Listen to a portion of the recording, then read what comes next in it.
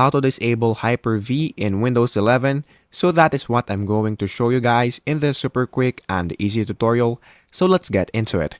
So the first thing that we need to do right here on our desktop is to, of course, go on the search bar, which is right here, and then just search for command prompt. So once you search for command prompt, what we need to do right here is to go here on this part and then click run as administrator. Once you click that, of course, just put your password. And then once you are now here, you should now be able to see this window, which is right here, or this tab.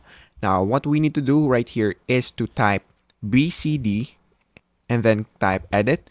So it's just one word, and then click space, slash, and then set, and then space again, and then type hypervisor.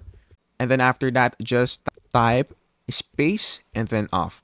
Now, once you do that, all you have to do is to click enter.